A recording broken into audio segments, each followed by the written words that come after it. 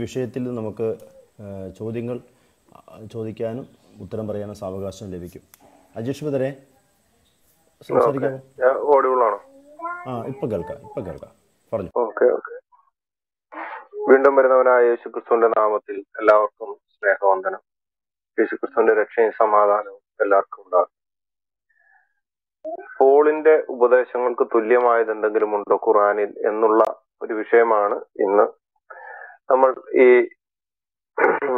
റൂമിൽ അവതരിപ്പിക്കുന്നത്. ഇതിനു മുമ്പ് ദേവദാസന്മാർ, പ്രിയ സഹോദരങ്ങൾ നല്ല രീതിയിൽ വിഷയാവതരണം നടത്തി. എങ്കിലും ഞാൻ നാളുകളായി പഠിച്ചതും മനസ്സിലാക്കിയതുമായിട്ടുള്ള ചില വിഷയങ്ങൾ നമുക്ക് പങ്കുവെക്കാം എന്നുള്ളൊരാഗ്രഹമാണ്. കാരണം വേറെ ഒന്നുമല്ല, പൗലോസ് അപ്പോസ്തലനെ ആർക്കും അങ്ങനെ വലിയൊരു താല്പര്യം തോന്നില്ല. കാരണം ചിലവർക്ക് താല്പര്യം തോന്നാത്തത് അവരുടെ ജീവിത സാഹചര്യത്തിൽ അവർക്ക് അനുവർത്തിച്ചു പോകുവാൻ തടസ്സമാകുന്ന പലതും യേശുക്രിസ്തുവിന്റെ ഉപദേശത്തിലൂടെ, അപ്പോസ്തലന്മാരുടെ ഉപദേശത്തിലൂടെ, പരിശുദ്ധാത്മാവിന്റെ കൃപയാൽ അപ്പോസ്തലനായ പൗലോസ് എഴുതി വെച്ചിട്ടുണ്ട്. അത് ലേഖനങ്ങൾ വായിച്ചു വരുമ്പോഴത്തേനും ഇത് എനിക്ക് പറ്റത്തില്ലല്ലോ എന്ന് തോന്നുമ്പോഴാണ് വലിയ പ്രശ്നം. കാരണം അപ്പോസ്തലനായ പൗലോസ് ചെയ്തിരിക്കുന്ന ഒരു പ്രത്യേകത എന്ന് പറഞ്ഞാൽ, ഒരു കുടുംബത്തെ പറ്റി പറയുന്നുണ്ടെങ്കിൽ അതിന്റെ നടുക്ക് യേശുക്രിസ്തുവിനെ കാണിച്ചിട്ടുണ്ട്. ഒരു വ്യക്തിയെ പറ്റി പറയുമ്പോൾ അതിന്റെ നടുക്കും യേശുക്രിസ്തുവിനെ പറ്റി പറയുന്നുണ്ട്. ഒരു സമൂഹത്തെ പറ്റി പറയുമ്പോഴും യേശുക്രിസ്തുവിനെ അതിന്റെ നടുക്ക് സ്ഥാപിച്ചിട്ടുണ്ട്. ഇനി അപ്പോസ്തലനായ പൗലോസും എല്ലാം കാരാഗ്രഹത്തിൽ കിടന്നപ്പോഴും അവിടെയും യേശുക്രിസ്തുവിനെ പറ്റി തന്നെയാണ് പറഞ്ഞത്. അതിന്റെ ഒരു പ്രത്യേകത എന്ന് പറയുന്നത്, സകലത്തിനും രക്ഷാകരനായ യേശുക്രിസ്തുവിനെ, സകല മനുഷ്യർക്കും രക്ഷ തരുന്ന യേശുക്രിസ്തുവിനെ ഉയർത്തുക എന്നുള്ളത് തന്നെയാണ് പറഞ്ഞത്. കാരണം ഇത് പറയാനുള്ള ഒരു വിഷയം എന്ന് പറയാൻ പൗലോസ് അപ്പോസ്തലൻ ഇങ്ങനെ പറയാനുള്ള കാരണം എന്ന് വെച്ചാൽ, ദമസ്കോസിന്റെ പടിവാതിലേക്ക് എത്തുന്ന പൗലോസ് അപ്പോസ്തലനെ പറ്റി പറഞ്ഞെങ്കിൽ മാത്രമേ ബാക്കിയുള്ള ഭാഗം ഇങ്ങനെ പറയാൻ അപ്പോസ്തലൻ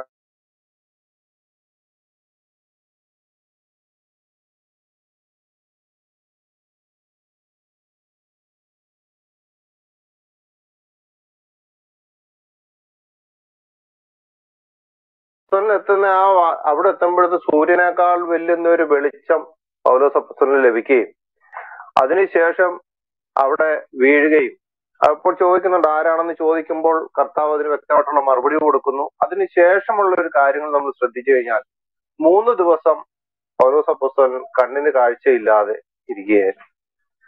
ആ സമയത്താണ് അപ്പോസ്തലൻ കർത്താവിന്റെ ഉപദേശപ്രകാരം ഒരു യേശുക്രിസ്തുവിനെ സ്നേഹിക്കുന്ന, യേശുക്രിസ്തുവിന് വേണ്ടി നിൽക്കുന്ന ആ ആളവിടെ ചെല്ലുകയും അവിടെ ചെന്നതിന് ശേഷം വളരെ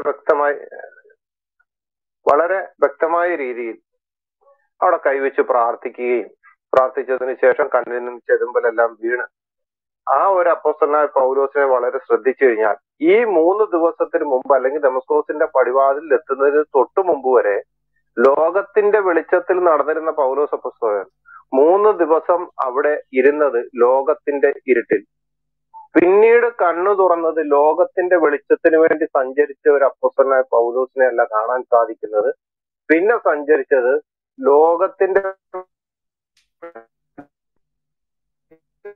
അത്യുന്നതനായി നിൽക്കുന്ന, സൂര്യനേക്കാൾ വെല്ലുന്ന വെളിച്ചത്തിൽ വസിക്കുന്ന യേശുക്രിസ്തുവിന്റെ വെളിച്ചത്തിന് വേണ്ടി അപ്പോസ്തലനായ പൗലോസ് സഞ്ചരിച്ചു. ഇത് വരുമ്പോഴാണ് ഓരോരുത്തർക്ക് ബുദ്ധിമുട്ടാകുന്നത്.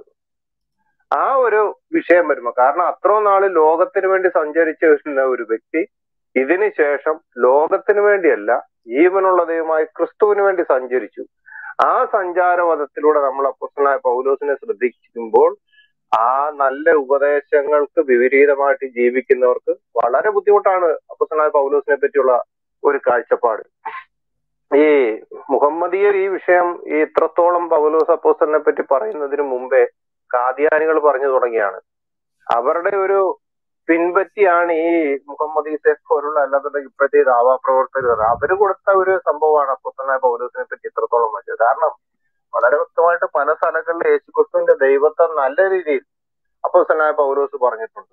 ഫിലിപ്പി ലേഖനം 2-ാം അധ്യായത്തിന്റെ 6-7 ഒക്കെ ഒന്ന് വായിച്ചു കഴിഞ്ഞാൽ, അവൻ ദൈവ രൂപത്തിലിരിക്കെ ദൈവത്തോടുള്ള സമത്വം മുറുകെ പിടിച്ചുകൊള്ളണം എന്ന് വിചാരിക്കാതെ ദാസരൂപം എടുത്തു എന്നൊക്കെയുള്ള ആ വചനം വായിച്ചു വരുമ്പോഴത്തേനും അതിൽ ദുർവ്യാഖ്യാനം നടത്തിയിട്ടുണ്ടെന്ന് പറഞ്ഞു വരുന്നവരുണ്ട്. അതിൽ ദുർവ്യാഖ്യാനം വരുത്തിയിട്ടുണ്ടോ എന്നുള്ളതൊന്ന് നമുക്കൊന്ന് പരിശോധിച്ചു കഴിഞ്ഞാൽ യേശുക്രിസ്തു ദൈവമായിരുന്നു രൂപത്തിലും ഭാവത്തിലും എന്നാണ് പൗലോസ് അപ്പോസ്തലനോട്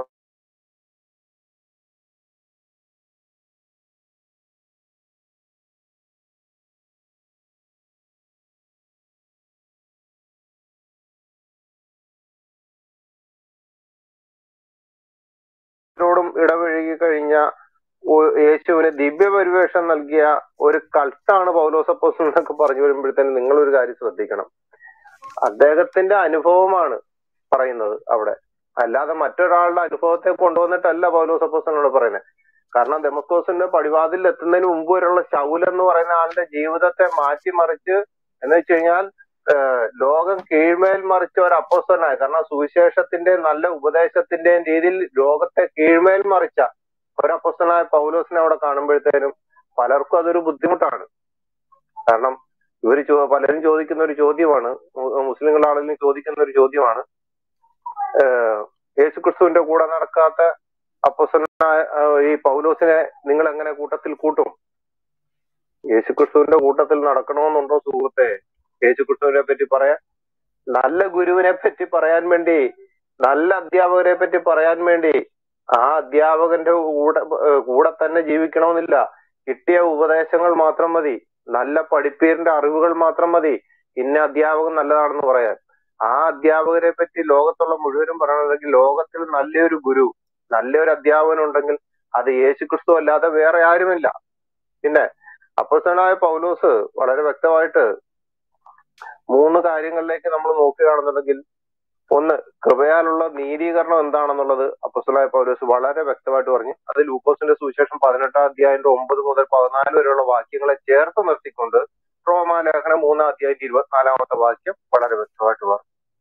അതോ അങ്ങനെ തന്നെയാണ് ലൂക്കോസിന്റെ സുവിശേഷം 7-ാം അധ്യായം 36 മുതൽ 50 വരെയുള്ള വാക്യങ്ങളെ റോമാലേഖനം 5-ാം അധ്യായം 1-ാമത്തെ വാക്യം കൊണ്ട് നമുക്ക് കാണുവാൻ സാധിക്കും.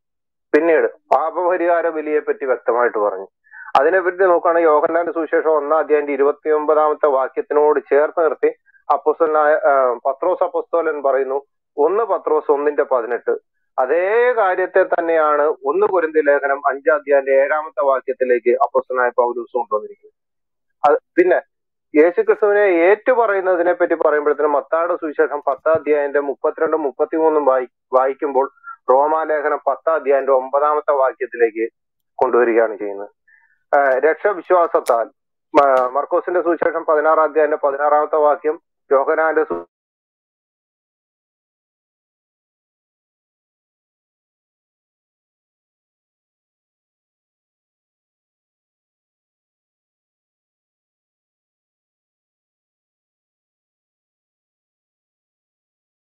ഈ വാക്യത്തിലേക്കാണ് എത്തുന്നത്. ദൈവ സ്നേഹമാണ് എന്നുള്ള വിഷയം അപ്പോസ്തലനായ പൗലോസ് പറഞ്ഞു വരുമ്പോൾ യോഹന്നാന്റെ സുവിശേഷം 3-ാം അധ്യായം 16-ാമത്തെ വാക്യം, യോഹന്നാന്റെ സുവിശേഷം 15-ാം അധ്യായം 13, ഈ വാക്യങ്ങൾ ചേർത്ത് നിർത്തിക്കൊണ്ട് റോമാലേഖനം 5-ാം അധ്യായം 5-ാമത്തെ വാക്യത്തിലേക്ക് വന്നു. എഫേസ്യ ലേഖനം 3-ാം അധ്യായം 17 മുതൽ 19 വരെ വന്നു. 1 കൊരിന്ത്യർ 14-ാം അധ്യായം 1-ാമത്തെ വാക്യം, എഫേസ്യ ലേഖനം 5-ാം അധ്യായം 6-ാമത്തെ വാക്യം, 2 കൊരിന്ത്യർ 5:14. ഈ വാക്യങ്ങളിലൂടെ എല്ലാം റോമാലേഖനം 8-ാം അധ്യായം 35 മുതൽ 39 വരെ, ഇതിന്റെ എല്ലാത്തിന്റെ ആകത്തുകയായിട്ട് 1 കൊരിന്ത്യർ ലേഖനം 16-ാം അധ്യായം 22-ാമത്തെ വാക്യത്തിലേക്ക്.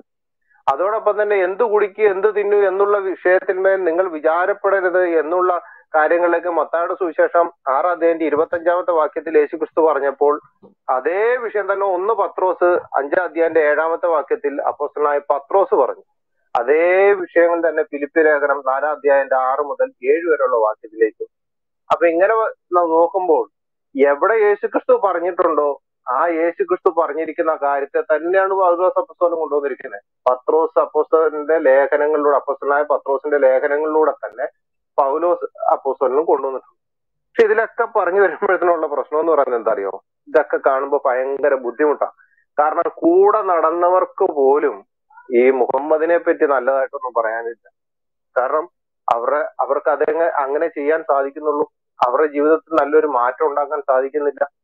അതിന്റെ കാരണം എന്ന് പറയുന്നത് വേറൊന്നുമല്ല, ദൈവത്തിന്റെ ആ ഒരു നല്ലൊരു വെളിച്ചം, നല്ലൊരു നിത്യജീവനെ പറ്റി പറയാൻ പറ്റുന്ന, നിത്യജീവനെ അവകാശമാക്കാൻ പറ്റുന്ന രീതിയിൽ പൗലോസ് അപ്പോസ്തലൻ കർത്താവിന് വേണ്ടി പ്രവർത്തിച്ചു. ഇനി മുഹമ്മദും പൗലോസുമായിട്ട് നമുക്കൊന്ന് താരതമ്യം ചെയ്യാം. ഞാൻ ഹദീസുകൾ വെച്ച് സംസാരിക്കുന്നുള്ളൂ. ഹദീസ് നമ്പർ ഞാൻ പറയും, ബുക്ക് ഞാൻ പറയും, പേജ് പറയും. അല്ലാതെ ഞാൻ സംസാരിക്കുക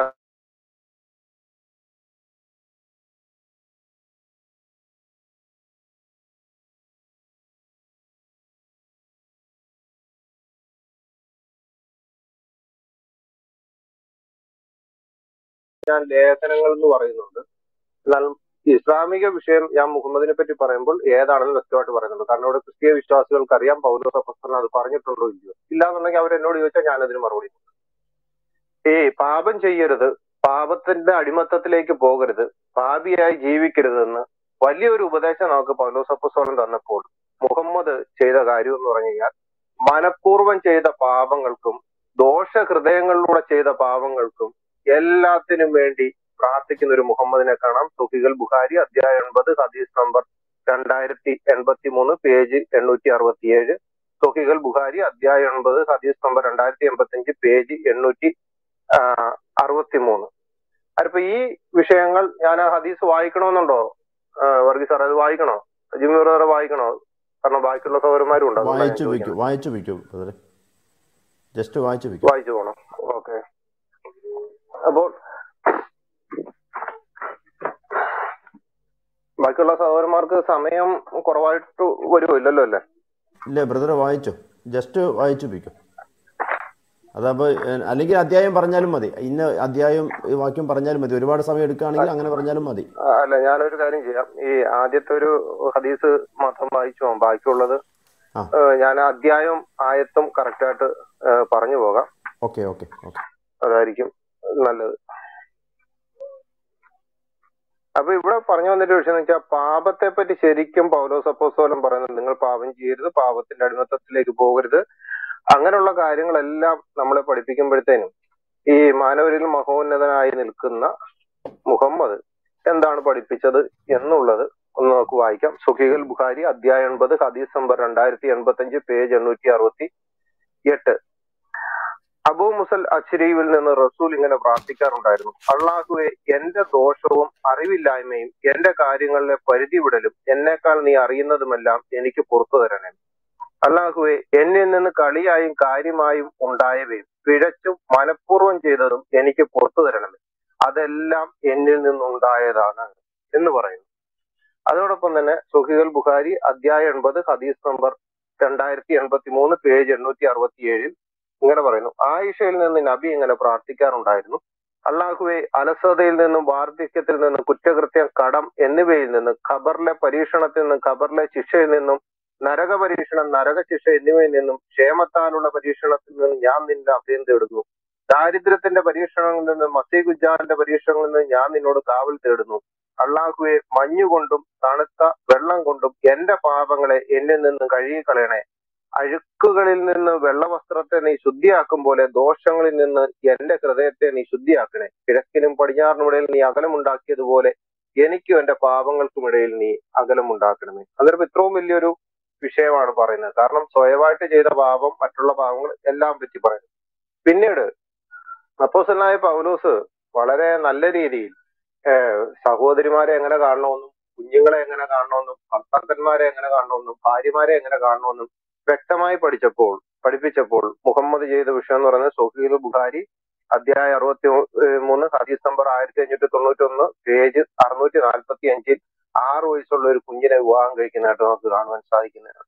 പിന്നെ അതോടൊപ്പം പിന്നെ പറയുകയാണ്, അപ്പോസ്തലനായ പൗലോസ് ഏക ഭാര്യയുടെ ഭർത്താവായി ജീവിക്കുക, ഏക ഭർത്താവിന്റെ ഭാര്യയായി ജീവിക്കുക എന്നുള്ള നല്ല ഉപദേശങ്ങൾ തന്ന് ലേഖനങ്ങളിലൂടെ എഴുതി കാണിച്ചപ്പോൾ എന്ന് വെച്ചാൽ വിശ്വാസിയായ ഒരു ഭർത്താവിൻ്റെ കൂടെ അവിശ്വാസിയായ ഭാര്യ എങ്ങനെ ജീവിക്കണമെന്നും, അവിശ്വാസിയായ ഭാര്യയുടെ കൂടെ വിശ്വാസിയായ ഭർത്താവ് എങ്ങനെ ജീവിക്കണമെന്നും എന്ന് വേണ്ട എല്ലാ രീതിയിലും നല്ല ഉപദേശങ്ങൾ തന്നപ്പോൾ ഇവിടെ ആയിഷ പറയുകയാണ്: സ്വന്തം ശരീരങ്ങളെ തിരുമേനിക്ക് അർപ്പിച്ച സ്ത്രീകളെ കുറിച്ച് ഓർക്കുമ്പോൾ എന്നിൽ അഭിമാനരോഷം ഉണ്ടാകുന്നു.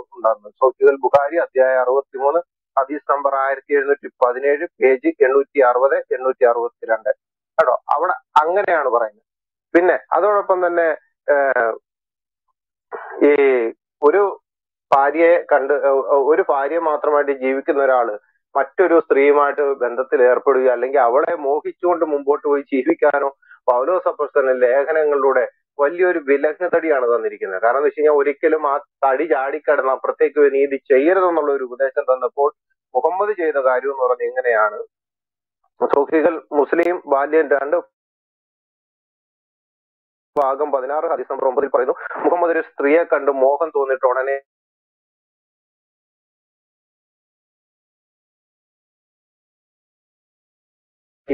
അല്ലെന്നുണ്ടെങ്കിൽ മറ്റുള്ളവരെ സ്നേഹിക്കുക, നിങ്ങൾ കൂട്ടു സഹോദരന്മാരെ സ്നേഹിക്കുക എന്നുള്ള വിഷയങ്ങളെല്ലാം സ്നേഹത്തിലൂടെ നല്ല രീതിയിൽ ജീവിച്ച് മുമ്പോട്ട് പോവുക എന്നുള്ള വളരെ വ്യക്തമായിട്ടുള്ള കാര്യങ്ങൾ പഠിപ്പിച്ചപ്പോൾ സ്നേഹിച്ചു നിന്ന, സഹോദരനെ പോലെ സ്നേഹിച്ചു നിന്ന, ഞാൻ നിന്റെ സഹോദരനാണല്ലോ എന്ന് പറഞ്ഞ അബൂബക്കറിന്റെ മകളെ എന്ത് ചെയ്തു? വിവാഹം കഴിച്ചു. സുഹൈൽ ബുഖാരി അധ്യായം 67 ഹദീസ് നമ്പർ 1832 പേജ് 788 അവിടെ അങ്ങനെ പറഞ്ഞിരിക്കുന്നു. പിന്നെ ഒരു മരിപ്പ് വീട്ടിൽ എങ്ങനെ ആയിരിക്കണം എന്നുള്ളതെന്ന് അപ്പോസ്തലനായ പൗലോസ് വളരെ വ്യക്തമായിട്ട് പഠിപ്പിച്ചിട്ടുണ്ട്. മരിച്ചു കിടക്കുന്ന ആള് എവിടെ എത്തുമെന്നും എങ്ങനെ ആയിരിക്കുമെന്നും എന്നുള്ളതെല്ലാം വളരെ വ്യക്തമായിട്ട് നമുക്ക് ഈ മരിപ്പിന്റെ സമയങ്ങളിൽ നമ്മൾ വായിക്കുന്ന വാക്യങ്ങളിലൂടെ, അധ്യായങ്ങളിലൂടെ, ലേഖനങ്ങളിലൂടെ വളരെ വ്യക്തമായിട്ട് നമ്മൾ പഠിപ്പിച്ചപ്പോൾ ഇവിടെ മുഹമ്മദ് പറയാണ് ഭർത്താവ് മരിച്ച ഭാര്യയുടെ വായിൽ എന്ത് ചെയ്യണം? മണ്ണ് വാരിയിടാനാണ് പറഞ്ഞത്. സുഹൈൽ ബുഖാരി ഹദീസ് നമ്പർ 636 പറയാണ്, മരിച്ചു കിടക്കുന്ന ഒരാളുണ്ടെന്നുണ്ടെങ്കിൽ എന്ത് ചെയ്യണം? അവിടുത്തെ അയാളുടെ ഭാര്യ വിഷമിക്കാനോ കരയാനോ നിലവിളിക്കാനോ പാടില്ല എന്നാ പറഞ്ഞിരിക്കുന്നത്.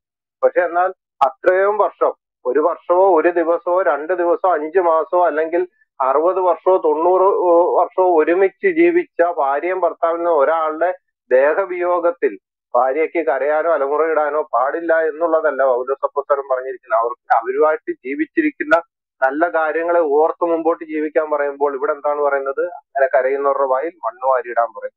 അതോടെ പിന്നെ അടുത്ത നമ്മൾ പൗലോസ് അപ്പോസ്തലനെ നോക്കുകയാണെന്നുണ്ടെങ്കിൽ അപ്പോസ്തലനായ പൗലോസ് അപ്പോസ്തലൻ എവിടെ ചെല്ലുന്ന സ്ഥലത്ത് നരയാണി മുതൽ നരയാണി ഉറച്ചു നിന്ന് വെച്ചുകഴിഞ്ഞാൽ ജന്മനാ മുടന്തനായി കിടന്ന ഒരു വ്യക്തിയെ യേശുക്രിസ്തുവിന്റെ നാമത്തിൽ വിരൽ ചൂണ്ടിയപ്പോൾ തന്നെ അവൻ നരയാണികളെ ഉറച്ചു നിന്നുകൊണ്ട് എന്തായി? അവൻ ദൈവത്തെ ചാടിയും തുള്ളിയും ദൈവത്തെ മഹത്വപ്പെടുത്തി.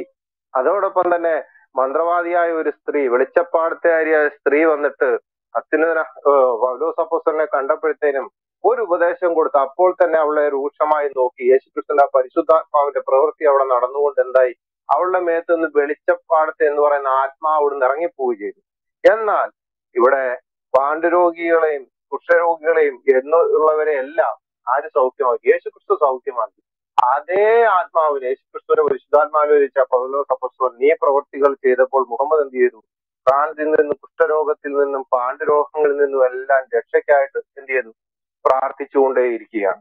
ഇവിടെ യേശുക്രിസ്തുവിന്റെ നാമത്തിൽ, യേശുക്രിസ്തുവിന്റെ കൂട്ടത്തിൽ നടക്കാത്ത, ശിഷ്യനല്ലാത്ത എന്ന് പറയുന്ന അപ്പോസ്തലനായ പൗലോസ് യേശുക്രിസ്തുവിനെ തന്റെ രക്ഷകനും നാഥനുമായി സ്വീകരിച്ചതിന് ശേഷം വൻകാര്യങ്ങളെ ചെയ്യുകയാണ്, അത്ഭുതങ്ങളെ ചെയ്യുകയാണ്, നല്ല ഉപദേശങ്ങളെ കൊടുക്കുകയാണ്, നല്ല അടയാളങ്ങളെ കൊടുക്കുകയാണ്. ഒരു മനുഷ്യനും ഇത് വേണ്ട എന്ന് വെച്ച് പോകാൻ പറ്റാത്ത രീതിയിൽ നല്ല ഉപദേശങ്ങളെ കൊടുത്തുകൊണ്ടിരിക്കുകയാണ്.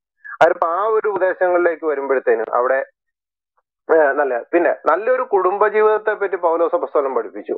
കുടുംബജീവിതം ഒരിക്കലും മുറിക്കരുത്, തകർത്ത് കളയരുത് എന്ന് പറയുമ്പോഴത്തേനും കുടുംബജീവിതത്തെ മുറിച്ചുകൊണ്ട് എന്ത് ചെയ്തു? അദ്ദേഹം സ്വന്തം ദത്തുപുത്രന്റെ ഭാര്യയെ വിവാഹം കഴിച്ചിരിക്കുന്നു. മുസ്ലിം വാല്യം 2 ഭാഗം 16 ഹദീസ് നമ്പർ 89. പിന്നെ അത്തരം സ്ത്രീകൾക്ക് വേണ്ടി മാത്രം ജീവിച്ച ഒരു മുഹമ്മദ് സുന്ന അന്നൈസ 3939. പിന്നെ യേശുക്രിസ്തുവിന്റെ ആ ഒരു സംസാരം, സൂര്യനേക്കാൾ വെല്ലുന്ന വെളിച്ചം പൗലോസ് അപ്പോസ്തലനിലേക്ക് വന്നപ്പോൾ ആരാണ് എന്നുള്ളൊരു ചോദ്യം ചോദിച്ചപ്പെടുത്തുകയും അവിടെ വ്യക്തമായിട്ടുള്ള കാര്യം പറയുകയും കണ്ണിന് ഇരുട്ട് മൂടുകയും ചെയ്തു. എന്നാൽ മുഹമ്മദിന്റെ അടുത്തേക്ക് ഇറാ ഗുഹയിൽ ജിബ്രീൽ വന്നപ്പോഴത്തേന് ആകെ പരിഭ്രാന്തി പിടിച്ച് ആകെ പ്രശ്നമായി തീർന്ന ഒരു മുഹമ്മദിനെ നമുക്ക് കാണുവാൻ സാധിക്കും. സുഹീൽ ബുഖാരി വോളിയം 9 ഹദീസ് നമ്പർ 111.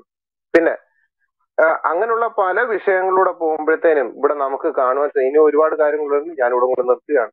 ഇനിയും അതേപോലെ ഒരുപാട് കാര്യങ്ങൾ നമ്മൾ ശ്രദ്ധിച്ചു കഴിഞ്ഞാൽ നമുക്ക് കാണാൻ പറ്റുന്ന ഒരു കാര്യമുണ്ട്. യേശുക്രിസ്തു എന്ത് പഠിപ്പിച്ചോ ആ പഠിപ്പിച്ചതിന്റെ അതേ രീതിയിൽ തന്നെയാണ് പൗലോസ് അപ്പോസ്തലൻ കൊണ്ടുവന്നിരിക്കുന്നത്. അല്ലാതെ അതിനെ മാറ്റിമറിച്ചിട്ടില്ല. പരിച്ഛേദന എന്ന വിഷയം സ്ഥിരമായിട്ട് ഞാൻ വാട്സപ്പിൽ ഡിബേറ്റ് നടത്തിയിട്ടുള്ള ഒരു വിഷയം. പരിച്ഛേദന എന്ന വിഷയത്തിലാണെങ്കിൽ പോലും വളരെ വ്യക്തമായിട്ടുള്ള കാര്യങ്ങളാണ് അപ്പോസ്തലനായി പറഞ്ഞിരിക്കുന്നത്. ഒരിക്കലും ന്യായപ്രമാണത്തെ മറിച്ചു കളഞ്ഞ ഒരാളല്ല പൗലോസ് അപ്പോസ്തലൻ.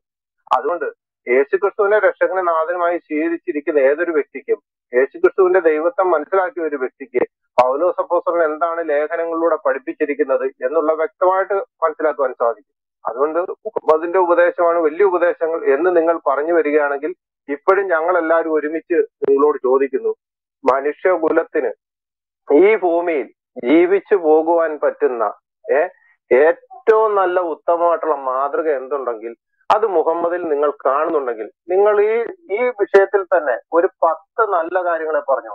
ചില ബാക്കിയുള്ള സഹോദരന്മാര് നിങ്ങളോടുള്ള സ്നേഹം കാരണം 5 എണ്ണം എന്ന് പറയും, എങ്കിലും എനിക്ക് 10 എണ്ണം കേൾക്കണം എന്നുള്ള ഒരു ആഗ്രഹത്താണ്. നിങ്ങൾ തെളിവ് നിരത്തി 5 എണ്ണം 10 എണ്ണം പറഞ്ഞു. അത് നിങ്ങൾക്ക് പറ്റത്തില്ല എന്നുണ്ടെങ്കിൽ സഹോദരന്മാരുടെ ഇഷ്ടപ്രകാരം 5 എണ്ണം പറഞ്ഞു, ഒരു കുഴപ്പമില്ല. പക്ഷെ 5 എണ്ണം പറയുമ്പോൾ ലോകത്തിന് സകല മനുഷ്യർക്കും മാതൃകയാകാൻ പറ്റുന്ന എന്ന് വെച്ച് കഴിഞ്ഞാൽ ഈ മുഹമ്മദിന് മുമ്പുള്ളവർ പറയാത്ത മറ്റുള്ള ഗ്രന്ഥങ്ങളിൽ ഇല്ലാത്തതായിട്ടുള്ള ഒരു 5 എണ്ണം. ശരി, നിങ്ങൾ എല്ലാവരും ഞങ്ങൾ ചേർന്ന് പറയുന്ന ഒരു 5 എണ്ണം തന്നാണ്.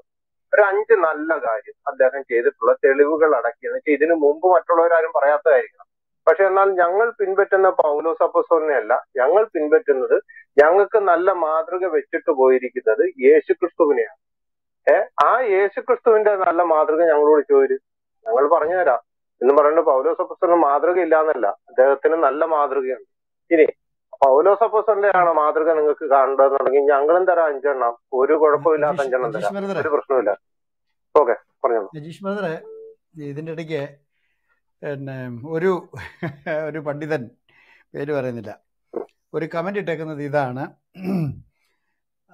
107 സൂറ 107 1 മുതൽ 7 വരെയുള്ള വാക്യങ്ങളിൽ പറഞ്ഞിരിക്കുന്നതിന് തുല്യമായിട്ട് ബൈബിളിനകത്ത് എവിടെ വാക്യമുണ്ടോ? അത് അല്ല, ഈ സാധനങ്ങൾക്ക് ഇത്രയും വിവരമില്ലാത്ത മനുഷ്യരായിപ്പോട്ടെ ഇവരിങ്ങനെ ഈ സോഷ്യൽ മീഡിയക്കകത്തോടൊക്കെ പറയുമ്പോഴേ അവിടെ നമ്മുടെ സാധാരണ സഹോദരങ്ങൾ പോയിരുന്ന് മറുപടി പറഞ്ഞപ്പോഴും ചൂളിപ്പോകുന്ന തരത്തിലുള്ള കാര്യങ്ങളാണ് ഇവർ പറയുന്നത്.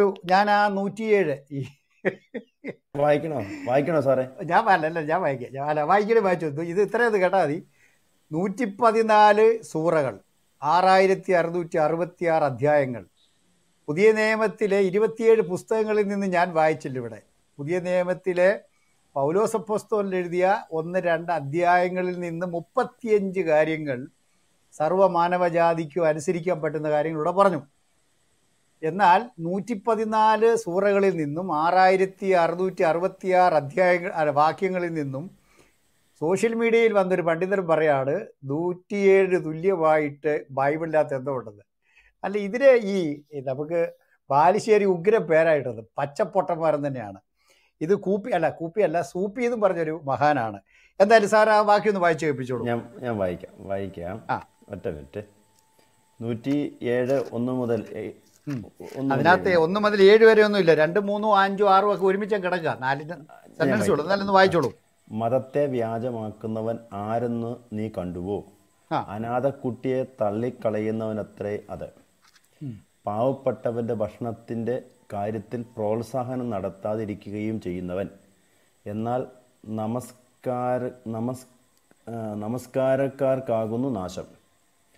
തങ്ങളുടെ നമസ്കാരത്തെപ്പറ്റി ശ്രദ്ധയില്ലാത്തവരായ, ജനങ്ങളെ കാണിക്കാൻ വേണ്ടി പ്രവർത്തിക്കുന്നവരായ, പരോപകാര വസ്തുക്കൾ മുടക്കുന്നവരുമായ. അത്രയേ ഉള്ളൂ. ഇത് പൗലോസ് പറഞ്ഞ ഈ വാക്യത്തിന് ഏതൊരു വാക്യത്തിലാണ് തുല്യം നിൽക്കുന്നത്? ഇനിയും ഈ യാക്കോബൻ ലേഖനം 1-27 വാക്യം ഞാനിവിടെ വായിക്കുകയാണ്. പിതാവായത് ബൈബിളിലെ ഒരു കാര്യമാണ്, ഈ സൂറയ്ക്കകത്ത് പൗലോസിൻ്റെ കാര്യം ഞാൻ എടുത്തുകൊണ്ട് വരാം. എന്നാലൊരു വാക്യം ഇതിന് മുമ്പ് ഇത് ഉണ്ടായിരുന്നു, എഴുതി വെച്ചിരുന്നു പറയാൻ വേണ്ടിയാണ്. പിതാവായ ദൈവത്തിന് മുൻപാകെ ശുദ്ധവും നിർമ്മലവുമായ ഭക്തിയോ അനാഥരെയും വിധവമാരെയും അവരുടെ സങ്കടത്തിൽ ചെന്ന് കാണുന്നതും ലോകത്താലുള്ള കളങ്കം പറ്റാതെ തന്നെത്താൻ കാത്തുകൊള്ളുന്നതും ആകുന്നു. അപ്പോൾ വിധവമാരെയും അനാഥരെയൊക്കെ പോയി കാണുകയും സഹായിക്കുകയും ചെയ്യണം എന്നൊക്കെ തിരുവെഴുത്തിനകത്ത് എഴുതി വെച്ചിട്ടുണ്ട്. പക്ഷേ അള്ളാഹുവിൻ്റെ ഈ 114 സൂറകളിൽ നിന്നും ഒരു മഹാന് കണ്ടുപിടിക്കാൻ പറ്റിയ, പൗലോസിൻ്റെ ഏത് വാക്യം? സകല ദാനം ചെയ്യുന്നവൻ ഔദാര്യത്തോടെ ചെയ്യണം, സകല മനുഷ്യരോട് നന്മ ചെയ്യുവിൻ എന്ന് പറഞ്ഞ പൗലോസിന്റെ വാക്യവുമായിട്ട് തുല്യം വെക്കാൻ പറ്റുന്നൊരു വാക്യമാണ്. അനാഥ കുട്ടിയെ തള്ളിക്കളയുകയും പാവപ്പെട്ടൻ്റെ ഭക്ഷണത്തിന്റെ കാര്യത്തിൽ പ്രോത്സാഹനം നടത്താതിരിക്കുകയും ചെയ്യുന്നതിനത്രേ മതത്തെ വ്യാജമാക്കുന്നവൻ, അള്ളാഹുവിന്റെ മതം, ആ മതത്തെ കള്ളമാക്കുന്നവന്റെ വിശദീകരണം പറഞ്ഞിരിക്കുന്നത്. ഇത് സകല മനുഷ്യർക്ക് ആചരിക്കാൻ പറ്റുന്ന ഒരു ഉപദേശമാണ് ഇവിടെ പറഞ്ഞിരിക്കുന്നത്. അള്ളാഹുവിന്റെ മതത്തെ കള്ളമാക്കുന്നതാണ്. എന്നാലും വേണ്ടിയില്ല, ഇതിനേക്കാൾ എത്രയോ മനോഹരമാണ് പൗലോസ് പഠിപ്പിച്ചിരിക്കുന്നത്. സകല മനുഷ്യർക്ക് നന്മ ചെയ്യുവാൻ ആവശ്യത്തിലിരിക്കുന്നതിന്റെ സഹായിപ്പെന്ന് പറഞ്ഞു കഴിഞ്ഞാൽ അത് വിടത്തില്ലേ? അല്ല, ഇതിനേക്കാളും വലുതൊന്നും അതിനകത്തില്ല. ഇതിന് തുല്യമല്ല. പൗലോസ് പറഞ്ഞതിന് തുല്യം പോലും ആയിട്ടില്ല ഈ പിന്നെ നമസ്കാരം, അത് കളാം. നമസ്കാരത്തെ പറ്റി ശ്രീമൻ അള്ളാഹുവിന് തലയിട്ട് ഇടിച്ചെങ്കിൽ മാത്രമേ ഭക്തനാവൂ എന്ന് പറയുന്നതൊന്നും ഞങ്ങൾക്ക് വലിയ വിശ്വാസമൊന്നുമില്ല. അത് കളാം, അതങ്ങ് വിട്ടേച്ചാൽ മതി. അപ്പൊ ആകെ കിട്ടിയത് ഒരെണ്ണമാണ്. അത് മാത്രമല്ല, അതിനകത്ത് 107 തന്നെ ഈ അനാഥക്കുട്ടിയെ എന്താ പറയുന്നത് പറയുന്നത് തെറ്റാണെന്ന് പറയുമ്പോ മറ്റേ മുഹമ്മദ് തന്നെ മറ്റേ സയ്യിദിന്റെ എന്താ പറയുന്നത് തന്റെ കുട്ടിയെ തന്റെ മകനല്ലെന്ന് പറഞ്ഞില്ലേ? സ്വന്തം മകനല്ലെന്ന് പറഞ്ഞില്ല, അഡോപ്ഷൻ നിർത്തിയില്ലേ? അപ്പൊ അതിന്റെ ഒരു ആരാണ് ചോദ്യം ചോദിച്ച് ദൈവത്തെ ഓർത്ത് ബുദ്ധിമുട്ടിക്കരുത് കേട്ടോ. സാറേ വർഗീസ് സാറേ, നമ്മുടെ ഷിജുമോൻ ബദർ നെറ്റ്വർക്കിന്റെ പ്രോബ്ലം ഉണ്ട്, ഒന്ന് വിളിച്ചു നോക്കാം. ഉണ്ടെങ്കിൽ നമുക്ക് അദ്ദേഹം ഒന്നൊരു വിഷയം അവതരിപ്പിച്ചോട്ടെ. അതെ, അപ്പൊ നമ്മുടെ ഇപ്പൊ ജിബുവർദ്ധർ പറഞ്ഞതുപോലെ ജിബുവർദ്ധർ അതിനകത്ത് വലിയൊരു തമാശ കൂടി ഉണ്ട് കേട്ടോ. പിന്നെ നമ്മുടെ ഷിജുമോൻ ബദർ സംസാരിക്കാൻ വരുമ്പോൾ ഞാൻ നിർത്താം. കേൾക്കാം, പറഞ്ഞോ. സഹോദരന്മാരെ, ഞാന് തൊടുപുഴയിൽ വണ്ടി ഓടിച്ച് വന്നോണ്ടിരിക്കാൻ പെരുമ്പാവൂർ എത്തുന്നുള്ളൂ. ഞാൻ കേട്ടോണ്ടിരുന്നോളാം, എനിക്ക് സംസാരിക്കാൻ പറ്റില്ല. ഞാൻ നൈറ്റിൽ എനിക്ക് 10 മണിക്ക് മുമ്പ് എത്തണം. ശരി എന്നാ ഓക്കെ. അല്ല വർഗീസ് പാസ്റ്റർ, ഇതിനകത്ത് അനാഥന്മാരെ ടേക്ക് കെയർ ചെയ്യാൻ മുഹമ്മദ് പറയുവാണെങ്കിൽ അനാഥയെ പ്രാകുന്ന മുഹമ്മദിനെയാണല്ലോ കാണുന്നത്. കാരണം ഇത് സഹീഹ് മുസ്ലിം 2603 ഇങ്ങനെ പറയുന്നത്. Anas bin Malik reported that there was an orphan girl, ഒരു അനാഥ കുഞ്ഞുണ്ടായിരുന്നു, വിത്ത് ഉമ്മ Sulaima, who was the mother of Anas. Allah's messenger saw the orphan girl and said, അള്ളാഹുവിന്റെ മെസ്സഞ്ചർ ഈ അനാഥ കുഞ്ഞിനെ, ഇത് കൊച്ചു പെൺകുഞ്ഞിനെ കണ്ടപ്പോൾ ഇങ്ങനെ പറഞ്ഞു, oh it is you have grown young, may you not advance in years. That slave girl returned to Salma. അപ്പം പ്രാഗുക കേട്ടോ. നീ എന്തുവാ ഒരിക്കലും നിന്റെ ജീവിതത്തിൽ മുന്നിലോട്ട് നിനക്ക് ആയുഷ്കാലം ഉണ്ടാകാതെ പോകട്ടെ എന്ന് അള്ളാഹുവിന്റെ മെസ്സഞ്ചർ പറയുക. And may you not advance in years. That slave girl returned to Salma weeping. ഈ അനാഥ കുഞ്ഞ് കരഞ്ഞുകൊണ്ട് സൽമയുടെ അടുത്ത് എത്തിയിട്ട് പറയുക, ഇങ്ങനെ പറഞ്ഞു. അപ്പൊ സൽമ ചോദിക്കുക, ഓ daughter, what is the matter with you?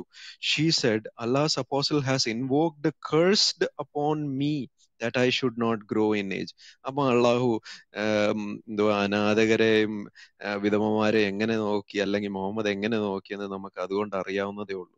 ഇതൊക്കെ പറയുന്നുണ്ട്, പക്ഷെ ചെയ്യുന്നൊന്നുമില്ല. ഒരു വാക്ക് ഞാൻ മലയാളത്തില് നമ്മുടെ പൗലോസ് അപ്പോസ്തലൻ തെസലോനിക്ക സഭയ്ക്ക് എഴുതിയപ്പോൾ 1-ാം ലേഖനം 5-ാമത്തെ അധ്യായത്തിന്റെ 14-ാമത്തെ വാക്യം പൗലോസിലൂടെ വെളിപ്പെട്ട ദൈവാരാധന കേൾക്കാം. സഹോദരന്മാരെ, ഞങ്ങൾ നിങ്ങളെ പ്രബോധിപ്പിക്കുന്നത് ക്രമം കെട്ടവരെ ബുദ്ധി ഉപദേശിപ്പിൻ, ഉൾക്കരുത്തില്ലാത്തവരെ ധൈര്യപ്പെടുത്തുവിൻ, ബലഹീനരെ താങ്ങുവിൻ, എല്ലാവരോടും ദീർഘക്ഷമ കാണിക്കുവിൻ, ആർക്കും തിന്മയ്ക്ക് പകരം തിന്മ ചെയ്യാതിരിക്കാൻ നോക്കുവിൻ, തമ്മിലും എല്ലാവരോടും എപ്പോഴും നന്മ ചെയ്തുകൊണ്ടിരിപ്പിൻ, എപ്പോഴും സന്തോഷിപ്പിൻ. അപ്പം എത്രയോ ശ്രേഷ്ഠമാണ് പൗലോസ് അപ്പോസ്തലൻ പറഞ്ഞ ഈ വാക്യങ്ങൾ. നമ്മുടെ ടിസൺ ബ്രദർ എന്തോ പറയാൻ വേണ്ടിയിട്ട് നേരത്തെ പറഞ്ഞു. ബ്രദറെ ലൈനിലുണ്ടോ? ബ്രദറെ ടിസൺ ബ്രദർ ഉണ്ടോ? സംസാരിക്കാനുണ്ടോ? ഉണ്ട് ബ്രദറെ. സംസാരിച്ചു. ഇവിടുത്തെ സഹോദരങ്ങളെല്ലാം വളരെ വ്യക്തമായിട്ട് ബിബ്ലിക്കലായിട്ടും അതുപോലെ തന്നെ ഇസ്ലാമിക വളരെ വ്യക്തമായിട്ട് മറുപടി ബ്രദർ കേൾക്കുന്നില്ല. ഒരു സെക്കൻഡ്, ഇപ്പം കേൾക്കാവോ? ഇച്ചിരി വോളിയം കൂടി പറഞ്ഞോളൂ. ഓക്കെ. അപ്പൊ ഇവിടെ നമ്മള് എന്തുകൊണ്ടാണ് മുസ്ലിം സഹോദരങ്ങൾ ഇത്ര വ്യക്തമായി പൗലോസിനെ ആക്രമിക്കാൻ തയ്യാറാകുന്നത് എന്ന് നമ്മൾ ചിന്തിക്കുമ്പോൾ നമ്മൾ ഈ പറഞ്ഞ കാര്യങ്ങളൊക്കെ അതിന്റെ സത്യങ്ങളാണ്. പക്ഷെ ഈ മുസ്ലിം സഹോദരങ്ങൾ നമ്മൾ ഇനി കൃത്യമായ ബോധ്യം പൊതുസമൂഹത്തിന് നൽകേണ്ടത്, ഈ മുസ്ലിം സഹോദരങ്ങൾ നമ്മുടെ മുന്നിൽ വന്ന് അല്ലെങ്കിൽ അവരുടെ ദാവാ പ്രവർത്തനം നടത്തുന്നത് കൃത്യമായ നുണകളിലൂടെയും അർദ്ധസത്യങ്ങളിലൂടെയുമാണെന്നുള്ള ഒരു ബോധ്യമാണ് നമ്മൾ നൽകേണ്ടത്. അത് നമ്മൾ പൊളിച്ചു കാണും. കാരണം ഇവർ പറയുന്നതെല്ലാം വ്യാജമാണ്. ഇപ്പൊ മുഹമ്മദ് ഈസായോ ഇനി എം അബ്രോ ആര് പറയുന്നതും വ്യാജമാണെന്നും ഇവർ പറയുന്ന കാര്യങ്ങൾക്ക് യാതൊരു ക്രെഡിബിലിറ്റി ഇല്ലെന്നും നമ്മൾ വ്യക്തമായി മനസ്സിലാക്കി കൊടുക്കേണ്ടതുണ്ട്. ഇനി ഞാൻ ഇതിന്റെ വിഷയത്തിലേക്ക് വരാം. ഇവിടെ പൗലോസ് ആണ് ശരിക്കും കൃത്യമായിട്ട് പൗലോസ് ഒരു വലിയ സ്കോളറായിരുന്നു. യഥാർത്ഥത്തിൽ തോറയിലും ഒരു പണ്ഡിതനായിരുന്നു. യഥാർത്ഥത്തിൽ തോറയിലൊക്കെ കൃത്യമായ അന്നത്തെ കാലഘട്ടത്തനുസരിച്ചുള്ള കൃത്യമായ ബോധ്യം ഞാനായിരുന്നു. എന്നാല് ഗമാലിയലിന്റെ പീഠത്തിൽ നിന്നൊക്കെ പഠിച്ച വ്യക്തിയായിരുന്നു. എന്നാൽ നമ്മുടെ അപ്പോസ്തലന്മാരൊക്കെ വളരെ സാധാരണക്കാരായ മുക്കോരും ഒക്കെ ആയിരുന്നു. മറ്റു ചില സാധാരണ രീതിയിലുള്ള മത്തായിയൊക്കെ ആണെങ്കിൽ സാധാരണ തൊഴിലൊക്കെ എടുക്കുന്ന ആൾക്കാരനൊക്കെ ആയിരുന്നു. അപ്പൊ ഇവിടെ പൗലോസ് വളരെ വ്യക്തമായി പഴയ നിയമവും പുതിയ നിയമവും തമ്മിലുള്ള ഒരു ലിങ്ക് എബ്രായ ലേഖനത്തിലൂടെയും മറ്റെല്ലാ ലേഖനങ്ങളിലൂടെയും വളരെ വ്യക്തമായ ഒരു ദാർശനിക അടിത്തറ നൽകി. അപ്പം ക്രൈസ്തവ തിയോളജി എന്ന് നമുക്ക് പറയാൻ പറ്റുന്ന ഒരു ആദ്യത്തെ ക്രിസ്തുവിനാൽ തെരഞ്ഞെടുക്കപ്പെട്ട യേശുക്രിസ്തുവിലൂടെ മറ്റ് ഗ്രീക്ക് തിയോളജിയും മറ്റെല്ലാ ദാർശനികയോടും ചേർത്ത് വെച്ച് ഒരു അടിത്തറയിട്ട വ്യക്തിയാണ്. ഒരു ക്രൈസ്തവ സഭയുടെ തിയോളജിയുടെ അടിത്തറ വളരെ വ്യക്തമായിട്ടൊരു വ്യക്തിയാണ്, യുക്തിഭദ്രമായിട്ടൊരു വ്യക്തിയാണ്. എന്താണ് പഴയ നിയമവും പുതിയ നിയമവും തമ്മിലുള്ള കണക്ഷൻ എന്നും എന്താണ് ക്രിസ്തുവിന്റെ ബലിയും പഴയ നിയമത്തിലെ ബലികളും തമ്മിലുള്ള കണക്ഷൻ എന്നും നമുക്ക് വളരെ വ്യക്തമായി എബ്രായ ലേഖനത്തിലൂടെ ഒക്കെ പറയുന്നു. ഇവിടെ ദാവാക്കാർ നേരിടുന്ന ഏറ്റവും വലിയ പ്രശ്നം, ഇവരുടെ മുഹമ്മദ് നബി കൊണ്ടുവന്ന ഏറ്റവും വ്യാജമായ ആ ഗ്രന്ഥം ഏതൊരർത്ഥത്തിലും തോറയോടാണ് അവർക്ക് ചേർത്ത് വെക്കാൻ പറ്റുക. എന്നാല് പുതിയ നിയമത്തോട് ഒരു തരത്തിലും നമ്മുടെ പാസ്റ്ററൊക്കെ പറഞ്ഞതുപോലെ ഒരു തരത്തിലും ചേർത്ത് നിൽക്കാൻ പറ്റാത്ത ഒന്നായതുകൊണ്ട് പുതിയ നിയമത്തെ തകർക്കുക, പൗലോസ് പുതിയ നിയമത്തെ തകർത്തു എന്ന് സ്ഥാപിച്ചെങ്കിൽ മാത്രമേ ഏതെങ്കിലും രീതിയിലുള്ള ഒരു ന്യായീകരണം ഇസ്ലാമിക മതത്തിന് ഇസ്ലാമിന്റെ പ്രബോധനം നൽകാൻ കഴിയുള്ളൂ. അത് ഒന്നാമത്തെ കാരണം. രണ്ടാമത്തെ കാരണം, പൗലോസ് ക്രൈസ്തവ 3 പ്രേക്ഷിത യാത്രകൾ പ്രധാനമായിട്ടും പൗലോസ് നടത്തുന്നുണ്ട്. നമ്മൾ പൗലോസിൻ ചരിത്രങ്ങൾ പഠിച്ചു കഴിഞ്ഞാൽ നമുക്ക് ആ ലേഖനങ്ങളിലൂടെ ഒന്നും പൗലോസ് നേരിട്ട സാഹചര്യങ്ങളെ നമുക്ക് ഒരിക്കലും മനസ്സിലാകില്ല. നമ്മൾ അന്നത്തെ ആനുകാലിക ചരിത്ര പുസ്തകം റിച്ചോത്തിയുടെയൊക്കെ പൗലോ അപ്പോസ്തലൻ എന്നൊക്കെ നിരവധി പുസ്തകങ്ങളുണ്ട്. ഈ അന്നത്തെ ചരിത്ര സാഹചര്യങ്ങളെ നമ്മൾ പഠിച്ചു കഴിഞ്ഞാൽ അതിഭീകരമായ സാഹചര്യങ്ങളിലൂടെയും പേഗൻ കാഴ്ചപ്പാടുകളിലൂടെയും വ്യാജ മതങ്ങളുടെയൊക്കെ തലങ്ങളിലൂടെയാണ് പൗലോസ് യാത്ര ചെയ്യുന്നത്. ഇവിടെയെല്ലാം ദൈവത്തിൽ ആശ്രയിച്ചും വലിയ പീഡനങ്ങളൊക്കെ ഏറ്റും അതിശക്തമായ പരിശുദ്ധാത്മ ശക്തിയാൽ അത്ഭുതങ്ങളോടും അടയാളങ്ങളോടും അതിനേക്കാൾ ഉപരി താത്വികമായ ദാർശനികതയോടും കൂടെ ക്രിസ്ത്യാനിറ്റിയെ പൗലോസ് പ്രചരിപ്പിക്കുകയും വിജാതിരുടെ അപ്പോസ്തലനായ അനേകം സഭകൾ സ്ഥാപിക്കുകയും ചെയ്തു. ഇവിടെ പൗലോസ് വാളെടുക്കുകയോ ആരെയെങ്കിലും കൊല്ലുവോ യാതൊന്നും ചെയ്യുന്നില്ല. എന്നാൽ ഇതിന് നേരെ ഓപ്പോസിറ്റ്. ഏകദേശം പൗലോസും ഒരു 10, എനിക്ക് കൃത്യമായിട്ട് അറിയില്ല, എങ്കിലും 10ഉം 20ഉം വർഷമൊക്കെ സുവിശേഷ വേല ചെയ്ത ഒരാളാണ്. 10 പോയി മുഹമ്മദിന്റെ കാലഘട്ടത്തിലോട് അത്രയും തന്നെ. മുഹമ്മദിന് വഹി കിട്ടിയതിനു ശേഷമുള്ള 10 വർഷമോ 12 വർഷമാണ്. അപ്പൊ ഇവിടെ നേരെ മുഹമ്മദിലേക്ക് നമ്മളൊന്ന് നോക്കിയാൽ എന്താ സംഭവിക്കുക? അവിടെ മുഹമ്മദ് ശരിക്കും പരാജയപ്പെടുകയാണ്. ആശയപ്രചരണത്തിൽ പരാജയപ്പെട്ടതിനു ശേഷം വാളെടുത്ത് ആദ്യം ചെറിയ ചെറിയ കൊള്ളകൾ നടത്തി തന്റെ അനുയായികൾക്ക് കൊള്ള വസ്തുക്കൾ വീതം വെച്ച് നൽകി അങ്ങനെ അവസാനം ആ കൊള്ള മുതൽ കിട്ടുന്നതിൽ ആനന്ദിക്കുന്ന അനുയായികളെ ഉപയോഗിച്ച് പിന്നീട് ഘട്ടം ഘട്ടമായി ഒരു സാധാരണ തന്ത്രജ്ഞന്റെ രീതിയിൽ ഇസ്ലാം മതം പ്രചരിപ്പിക്കുകയും അങ്ങനെ പയ്യെ അറേബ്യ മുഴുവൻ എല്ലാ തിന്മയുടെ മാർഗങ്ങളും, കൊലവിളിയും ചതിയും വഞ്ചനയും കരാർ ലംഘനവും വഞ്ചനയും എല്ലാം ഉപയോഗിച്ച് ഇസ്ലാം മതത്തെ പ്രചരിപ്പിക്കുകയാണ് ചെയ്യുന്നത്. ഇതേ സ്ഥാനത്ത് നേരെ ഓപ്പോസിറ്റ് പൗലോസ് തന്റെ പീഡനങ്ങളിലൂടെ, രക്തസാക്ഷിത്വത്തിലൂടെ, തന്റെ വചന പ്രഘോഷണത്തിലൂടെ, ആശയപ്രചരണത്തിലൂടെയാണ് പ്രചരിപ്പിക്കുന്നത്. ഈ പൗലോസിനെയും മുഹമ്മദിനെയും തമ്മിൽ നേരിട്ടാൽ ഇത് 100% പരസ്പര വിരുദ്ധമായ 2 ശക്തികളാണ്, 2 സ്പിരിറ്റ് ആണ് എന്ന് പറയാം. ഇപ്പം നിങ്ങൾക്ക് ആർക്കെങ്കിലും, ഞാൻ ഇവിടെ ഈ സന്ദർഭത്തിന് യോജിക്കുന്ന ഒരു വിഷയമാണോ എന്ന് അറിയുന്നില്ല, കൊള്ള മുതൽ പങ്കുവെക്കാൻ വേണ്ടി അയക്കുന്ന ഖുർആൻ വചനങ്ങൾ ഉണ്ട്. എന്ന് പറഞ്ഞാൽ വിശ്വാസികൾക്ക് കൊള്ള ചെയ്യാൻ, മറ്റുള്ളവരെ കൊള്ളയടിച്ച് വീതം വെക്കാൻ അനുവദിക്കുന്ന ഖുർആൻ വചനങ്ങൾ വരെയുണ്ട്. അത് നിങ്ങൾക്ക് ആർക്കെങ്കിലും പിന്നീട് വേണമെങ്കിൽ റെഫറൻസ് ഞാൻ വായിച്ചു തരാം. 2 വചനങ്ങൾ ഞാൻ കാണുകയുണ്ടായി. അപ്പൊ ഇവിടെയാണ് പൗലോസിനെ ഇവർ ആക്രമിക്കുന്ന ഏറ്റവും വലിയ, ഇവരുടെ എല്ലാ തത്വചിന്തയെയും ഇവർ പറയുന്ന എല്ലാ ന്യായീകരണങ്ങളെയും തകർത്ത് കളയുന്നതാണ് പൗലോസ്യൻ ദൈവശാസ്ത്രം, പൗലോസിലൂടെ വെളിപ്പെട്ട ദൈവിക ജ്ഞാനം. അപ്പൊ ഇതുകൊണ്ടാണ് ഒന്നാമതൊരു ആക്രമണം. രണ്ടാമത് മുഹമ്മദ് നബിയുടെ മാതൃകയ്ക്ക് നേരെ ഓപ്പോസിറ്റ്. എന്താണ് ക്രിസ്തു മതത്തിന്റെ സുവിശേഷ വേല എന്ന് വളരെ വ്യക്തമായി പ്രൂവ് ചെയ്യപ്പെടുന്ന, സമൂഹത്തിന് മുന്നിൽ കാണിക്കുന്ന പ്രബോധനമാണ് പൗലോസിന്റേത്. മറ്റൊന്ന്, പൗലോസ്യൻ വചനങ്ങൾ ഞാൻ അവസാനിപ്പിക്കുകയാണ്. സഹോദരങ്ങളെല്ലാം വളരെ വിശദമായി പറഞ്ഞു. പൗലോസ്യൻ പ്രബോധനങ്ങളുടെ ഏറ്റവും വലിയ പ്രത്യേകത, അതൊരു സാർവത്രികമായി നമുക്ക് പല കാര്യങ്ങളും സ്വീകരിക്കാൻ പറ്റുമെങ്കിലും ആനുകാലികമായി ഒരു ചർച്ചിൽ, ഒരു കമ്മ്യൂണിറ്റിയിൽ, ഒരു വ്യക്തിയിൽ എങ്ങനെ ദൈവവചനം പ്രാക്ടിക്കൽ ആകുന്നു എന്നതിനുള്ള കൃത്യമായ ഒരു പഠനം, ഒരു തിരിച്ചറിവ് നമുക്ക് തരാൻ വേണ്ടി ഇപ്പം ഗലാത്യർക്ക് എഴുതിയ ലേഖനത്തിൽ ആ ഗലാത്യ സമൂഹത്തിലെ ആ പ്രാദേശിക സാഹചര്യങ്ങളിൽ യേശുക്രിസ്തുവിന്റെ വചനം എങ്ങനെയാണ് ഇംപ്ലിമെന്റ് ചെയ്യുന്നതെന്നും, പിന്നീട് അത് ഗലാത്യക്കാർ മാത്രമല്ല മറ്റു സഭകളും ഉപയോഗിച്ചിട്ടുണ്ടെങ്കിൽ പോലും കൃത്യമായി ഒരു സഭ, ഒരു ക്രൈസ്തവ സഭ ലോകത്തിലെ വിവിധ സ്ഥലങ്ങളിൽ, വിവിധ സംസ്കാരത്തിൽ, വിവിധ സാഹചര്യങ്ങളിൽ ജീവിക്കുമ്പോൾ എങ്ങനെ ഭരിക്കപ്പെടണമെന്നും എങ്ങനെ ദൈവവചനത്തെ ഇംപ്ലിമെന്റ് ചെയ്യണമെന്നും കൃത്യമായി നമ്മളെ പഠിപ്പിച്ചത് പൗലോസിന്റെ ലേഖനങ്ങളിലൂടെയാണ്. ഇതൊക്കെയാണ് ഇവർ നേരിടുന്ന ഏറ്റവും വലിയ വെല്ലുവിളി. പൗലോസിന്റെ മുന്നിൽ പൗലോസിനെ പരത്തെറി പറയുകയല്ലാതെ ഒരു തരത്തിലുള്ള വാദങ്ങളും അവതരിപ്പിക്കാൻ ഇവർക്ക് സാധിക്കില്ല എന്ന തിരിച്ചറിവാണ് ഇവരെ ഇതിന് പ്രേരിപ്പിക്കുന്നതെന്നാണ് എനിക്ക് പറയാനുള്ളത്. ഞാൻ 2 കാര്യങ്ങളൊന്നും കൂടി ചേർത്തോട്ടെ സഹോദരന്മാരെ. സാർ പറ. ഒന്ന്, ജുബോർദർ പറഞ്ഞൊരു വാചകവുമായിട്ട് ബന്ധപ്പെട്ട ഒരു അഡീഷൻ എന്ന് പറയുന്നത്, മുഹമ്മദ് ഇപ്പം അനാഥര് എന്ന് പറഞ്ഞിട്ട് ഈ ദത്തുപുത്രന്മാരെ എടുത്തുകൊണ്ട് വന്ന് വളർത്തുന്ന ആ ഒരു സമ്പ്രദായം തന്നെ മുഹമ്മദ് എന്ന് ഒരു സ്ത്രീക്ക് വേണ്ടി അവസാനിപ്പിച്ചു എന്നുള്ളത് ചരിത്ര സത്യമായ ഒരു കാര്യമാണ്. 33-ാം അധ്യായം സംഘടിത കക്ഷികൾ അതിനകത്ത് തെളിവും കിടപ്പുണ്ട്. നീ ആരുടെ പിതാവല്ല എന്ന് പറഞ്ഞാൽ ദത്തുപുത്രന്റെ മകളെ കല്യാണം കഴിക്കാൻ വേണ്ടി മോഹിച്ച് നടന്ന മുഹമ്മദിനെ രക്ഷിക്കാൻ വേണ്ടി അള്ളാഹു ഇറക്കി കൊടുത്തൊരായത്താണ് നീ ആരുടെയും പിതാവല്ല. അപ്പം നമ്മൾ ഇത് ചോദിക്കുമ്പോൾ ഉടനെ പറയും ദത്ത് സമ്പ്രദായം ഒരു വൃത്തികെട്ട പരിപാടിയാണ് എന്ന് പറഞ്ഞാൽ, അനാഥരായി അപ്പനും അമ്മയും ഇല്ലാതെ നടക്കുന്ന കുഞ്ഞുങ്ങളെ ആരെങ്കിലും എടുത്ത് സ്വന്തം മക്കളെപ്പോലെ വളർത്തുന്ന ഒരു നല്ല കാര്യം അള്ളാഹു എന്ന് പറയുന്ന ശക്തിക്ക് അതൊരു നീചപ്രവൃത്തിയായിട്ട് തോന്നി. ഇന്നത്തെ അള്ളാഹുവിൻ്റെ അനുയായികൾക്കും അങ്ങനെയാണ് തോന്നുന്നത്. അവർ പറയാണ് നീചപ്രവൃത്തിയാണ്, അങ്ങനെയാണ് സമ്പ്രദായം മാറ്റിയത്. അതുകൊണ്ട് നീ ആർക്കും പിതാവല്ല. നിങ്ങൾ ശ്രദ്ധിച്ചോണം, അള്ളാഹുവിൻ്റെ ഒരു വൃത്തികെട്ട ഇരട്ടത്താപ്പ് നോക്കണം. നീ ആർക്കും പിതാവല്ല. അങ്ങനെ ആ പിതാവെന്ന് പറയുന്ന പരിപാടി മാറ്റി. എന്നിട്ട് മുഹമ്മദിൻ്റെ ഭാര്യമാരെ എല്ലാവർക്കും മാതാവാക്കി പുള്ളി.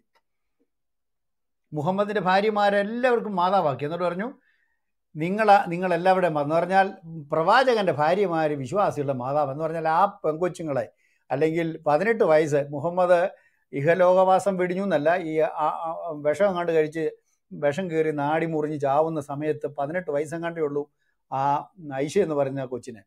അതിനെ മറ്റാരും കെട്ടാതിരിക്കാൻ വേണ്ടി ഒരു തന്ത്രപരമായ വൃത്തികെട്ട ഒരു ആയത്തോടെ ഇറക്കി വെച്ചിട്ടാണ് അള്ളാഹു മുഹമ്മദിനെ മേലോട്ട് എടുത്തത്. നിങ്ങളൊന്ന് ആലോചിച്ച് നോക്കിയേ. ഈ വൃത്തികേടുകൾ പറഞ്ഞിട്ട് പറയാണ് ഞങ്ങൾ അനാഥരെ നോക്കാൻ വേണ്ടി ഞങ്ങളുടെ പ്രവാചകൻ പറഞ്ഞു എന്ന്. അത് ഒരു കാര്യം. രണ്ടാമത്തെ കാര്യം,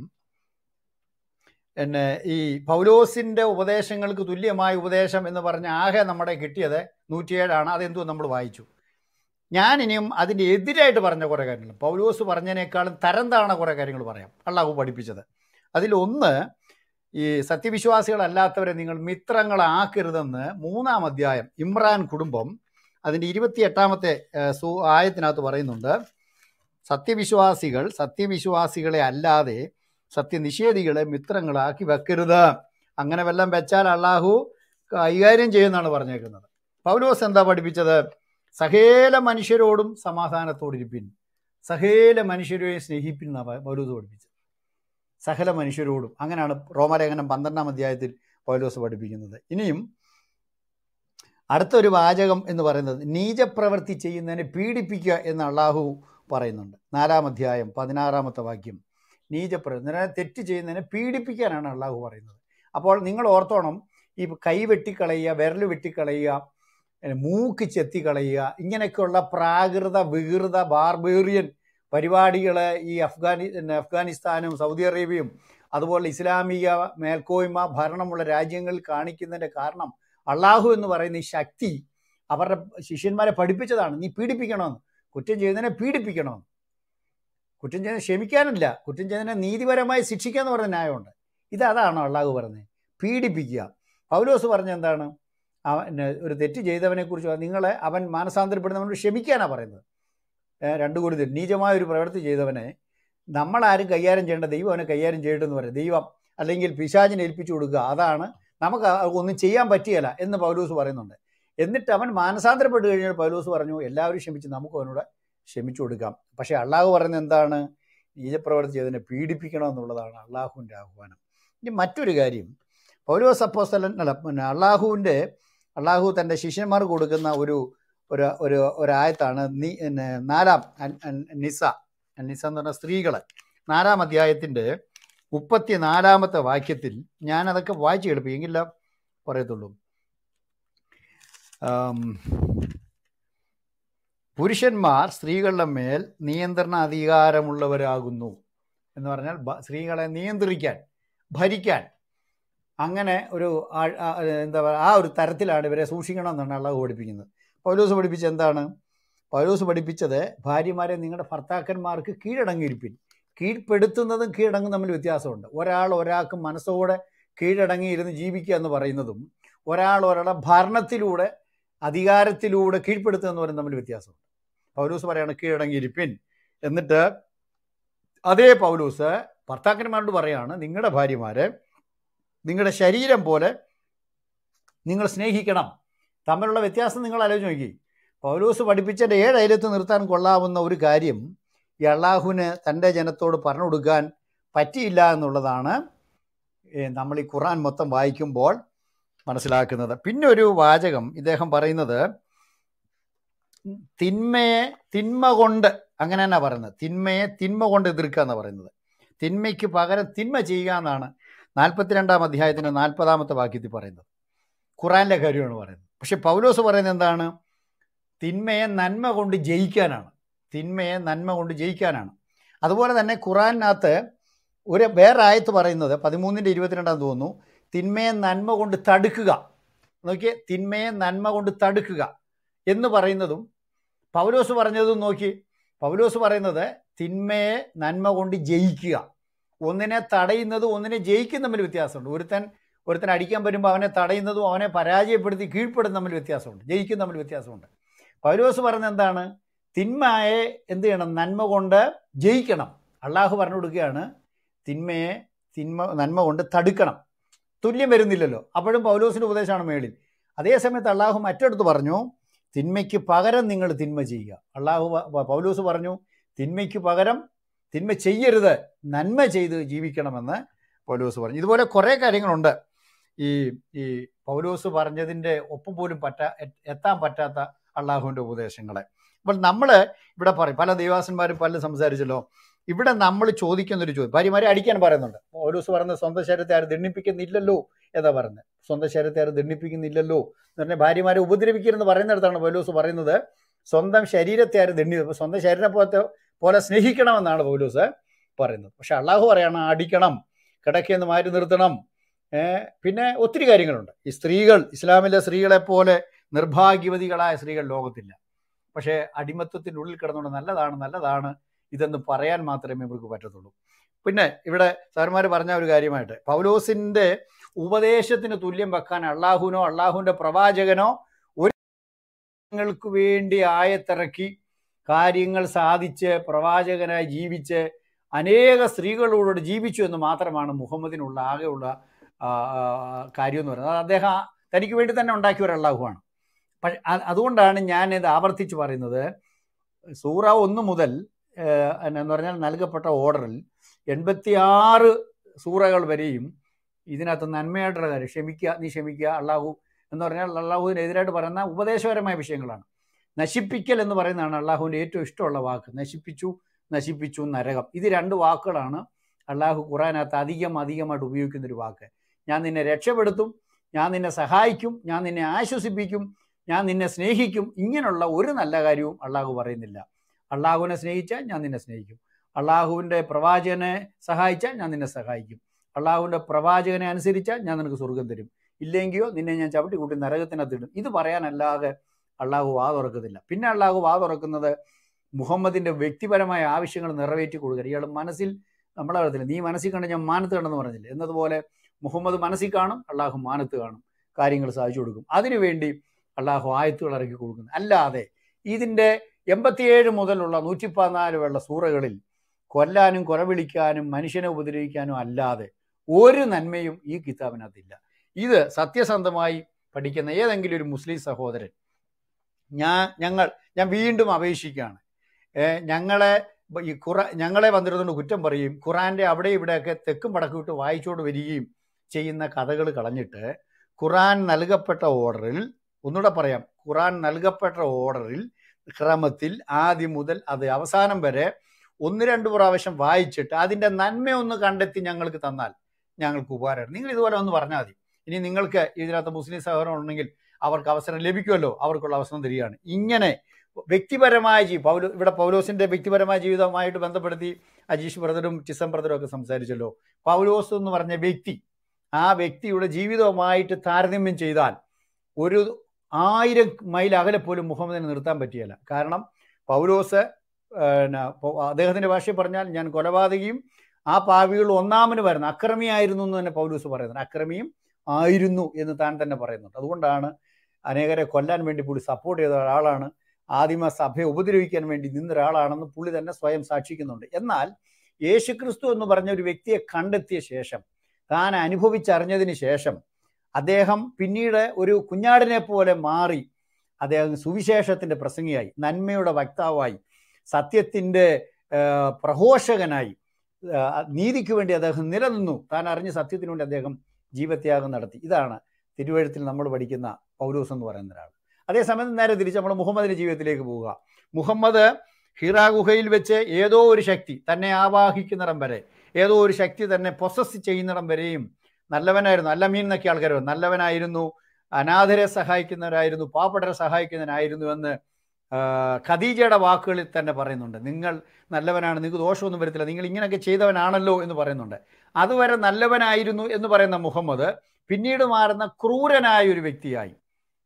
മുമ്പ് ഇവിടെ സാറുമാരാണ്ട് പറഞ്ഞതുപോലെ കരയുന്ന വ്യക്തിയുടെ വായിലോട്ട് മണ്ണ് വാരിയിടാൻ പറയുന്ന, അനാഥ കൊച്ചിനെ കണ്ടപ്പോൾ ശപിക്കുന്ന, 3 വയസ്സുള്ള കൊച്ചിനെ കണ്ടപ്പോൾ ഇത് വളർന്നു വരുന്നെങ്കിൽ അതിനെ ഞാൻ കെട്ടുമായിരുന്നു എന്ന് പറയുന്ന, ഐഷയെ കണ്ടപ്പോൾ മോഹിച്ച് അവളെ സ്വന്തമാക്കിയ, സൈനവയുടെ നഗ്നത കണ്ടപ്പോഴത്തേന് അതിനെ കണ്ട് മോഹിച്ചിട്ട് ദത്തുപുത്രനായ സെയ്ദിനെ കൊണ്ട് വിവാഹമോചനം നടത്തിയിട്ട് ആ പെൺകൊച്ചിനെ കിട്ടുന്ന പെണ്ണുങ്ങളെ മുഴുവൻ ശരീരത്തിൽ ഉപയോഗിക്കുന്ന, ഒരു ദിവസം 9 സ്ത്രീകളോടൊപ്പം ശരീരം പങ്കുവയ്ക്കുന്ന, സ്വർഗത്തിൽ ചെല്ലുമ്പോൾ സ്ത്രീകളെ കൊണ്ട് നിറഞ്ഞിരിക്കുന്ന ഒരു സ്വർഗമാണെന്ന് പറഞ്ഞ് അണികളെ ഒന്നാം കിട പറ്റിച്ച ഇങ്ങനെയുള്ള ഒരു വ്യക്തിയായിട്ട് ഇദ്ദേഹം മാറുകയായിരുന്നു. അപ്പോൾ ഇവരെ രണ്ടിലും ആവാഹിച്ച ശക്തി എന്താണ്? പരിശുദ്ധാത്മാവിൽ നിറഞ്ഞു എന്ന് പൗലോസിനെ കുറിച്ച് പറഞ്ഞിട്ട് പൗലോസ് വിശുദ്ധനായി, നന്മ ചെയ്യുന്നതിനായി, നന്മ ഉപദേശിക്കുന്നതിനായി, നന്മ സുവിശേഷിക്കുന്നതിനായി ലോകത്ത് തനിക്ക് പറ്റുന്ന സ്ഥലങ്ങളെല്ലാം സഞ്ചരിച്ചെങ്കിൽ മാനസാന്തരപ്പെടുക, അല്ലെങ്കിൽ ഏതോ ഒരു ശക്തിയുടെ സ്വാധീനം തൻ്റെ ജീവിതത്തിൽ ഉണ്ടായിക്കഴിഞ്ഞപ്പോൾ നന്മയുടെ എന്തൊക്കെയോ തൻ്റെ ഉള്ളിലുണ്ടായിരുന്ന എല്ലാം മാറിയിട്ട് തിന്മയുടെ ഒരു പ്രതീകമായി, വൃത്തികേടിൻ്റെ പ്രതീകമായി, ക്രൂരനായി മാറുന്ന ഒരു പ്രവാചകനായിട്ടാണ് നമ്മൾ മുഹമ്മദിനെ കാണുന്നത്. അപ്പോൾ തന്നെ നമുക്കറിയാൻ പറ്റും ഇത് രണ്ട് ശക്തികളാണ് രണ്ടുപേരെയും കണ്ടെത്തിയത്, രണ്ടുപേരെയും സ്വാധീനിച്ചത്, രണ്ടുപേരെയും നിയന്ത്രിച്ചെന്നുള്ള കാര്യം പകൽ പോലെ സത്യമായ ഒരു കാര്യമാണ്. ഇതിനെ നിഷേധിക്കാൻ ആർക്കും പറ്റിയല്ല. ഞങ്ങളിവിടെ വന്നിരുന്ന് പറയുമ്പോൾ ഉടനെ നിങ്ങളുടെ മുഹമ്മദിനെ ഞങ്ങൾ ആക്ഷേപിച്ചു എന്നാണ്. ഞാനിവിടെ പറഞ്ഞ ഒരു കാര്യവും നിങ്ങളുടെ കിതാബുകൾ ഇല്ലാത്ത കാര്യമല്ല. എല്ലാ കാര്യങ്ങളും ഒന്നല്ലെങ്കിൽ മറ്റൊരു ആയത്തിലൂടെയോ അല്ലെങ്കിൽ ഹദീസിലൂടെയോ ഞങ്ങൾക്ക് നിങ്ങളുടെ മുമ്പിൽ തെളിവ് തരാൻ പറ്റുന്ന കാര്യങ്ങളാണ്. പിന്നെ നമ്മുടെ ഫേസ്ബുക്കിനകത്ത് ലൈവിനകത്ത് ഒരു മഹാൻ വന്നിട്ട് യേശുക്രിസ്തു പ്രവചിച്ചൊരു കള്ളപ്രവാചകൻ അത് പൗലോസാണെന്നും പറഞ്ഞൊരു ഒരു കമൻറ്റ് ഇട്ടിട്ടുണ്ട്. എൻ്റെ പൊന്നു സഹോദര, നിങ്ങളോടൊന്നും ഞങ്ങൾക്ക് മറുപടി പറയല്ല. കാര്യം വിവരക്കേടിന് കയ്യും കാലും വെച്ചാൽ നിങ്ങളുടെയൊക്കെ പേരിടാൻ പറ്റുമെന്ന് എനിക്കറിയത്തില്ല. പൗലോസ് അപ്പോസ്തലനാണ് പ്രവചിച്ചത്, യേശുവും പ്രവചിച്ചു, കള്ളപ്രവാചകന്മാരെ കുറിച്ച് പ്രവചിച്ചു. അത് കറക്റ്റായിട്ട്. കാര്യം പ്രവാചകൻ എന്ന് ലോകത്തിൽ അറിയപ്പെട്ടു വന്ന ആളാരാണ്? കർത്താവ് പറഞ്ഞ കള്ളപ്രവാചകന്മാർ. പ്രവാചകൻ, പൗലോസിനെ പ്രവാചകൻ എന്ന് പറഞ്ഞ് ആരും വിളിച്ചിട്ടൊന്നുമില്ല. പൗലോസ് ഞങ്ങളിങ്ങനെ എന്താ പറയുക, പൗലോസ് നബി എന്ന് പറഞ്ഞ് ഞങ്ങൾ നടക്കുന്നില്ല. അപ്പോസ്തലന്മാരെ പോലും ഞങ്ങൾ നബി എന്ന് പറഞ്ഞ് വിളിക്കുന്നില്ല. മനസ്സിലാവുന്നുണ്ട്. പക്ഷെ നബി നിങ്ങൾക്കാണ്. പ്രവാചകൻ എന്നും പറഞ്ഞ് ലോകത്തിൽ അവതരിച്ച ഒരേ ഒരാൾ നിങ്ങളുടെ പ്രവാചകനാണ്. കർത്താവ് കള്ളപ്രവാചകൻ വരുന്നു എന്ന് പറഞ്ഞതും മുഹമ്മദിനെ കുറിച്ചാണ്. ആ വെളിപ്പാട് അതുപോലെ കിട്ടിയ ഒരാളാണ് പൗലോസ്. പൗലോസ് എന്ത് ചെയ്തു? അദ്ദേഹം എഴുതി വെച്ചു, ഞങ്ങളാകട്ടെ സ്വർഗത്തിൽ നിന്ന് ആഗതനായ മറ്റൊരു ദൂതനാകട്ടെ നിങ്ങളോട് വേറെ സുവിശേഷം പറഞ്ഞാൽ അവൻ ശപിക്കപ്പെട്ടവൻ. അങ്ങനെ ശാപം കിട്ടിയ ഒരു ദൂതനാണ് ജിബ്രിയേൽ നിങ്ങളുടെ പ്രവാചകന് പ്രത്യക്ഷപ്പെട്ടതെന്ന് പൗലോസ് എഴുതി വെച്ചിട്ടുണ്ട്.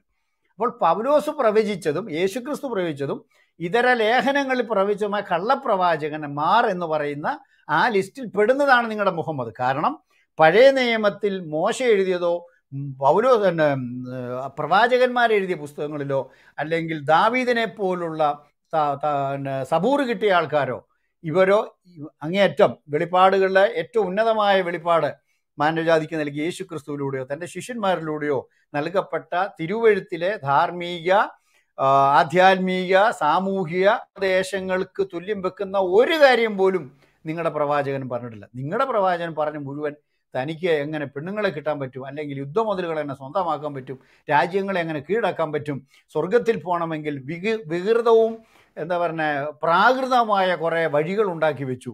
ഞങ്ങൾ കഴിഞ്ഞ പ്രാവശ്യം അതിനെക്കുറിച്ച് സ്വർഗത്തിൽ പോകാനുള്ള പ്രാകൃത വഴി അനിൽ കുമാർ അയ്യപ്പനോട് ഉണ്ടായിരുന്നെങ്കിൽ അദ്ദേഹം അത് കുറെ കൂടെ വിവരിച്ചേനെ. ഭയങ്കര രസമുള്ള കാര്യം. ഇന്ത്യ ആക്രമിക്കുന്ന സ്വർഗം ഇങ്ങനെയുള്ള അദ്ദേഹം വന്നിട്ടുണ്ടോ? ആമീൻ.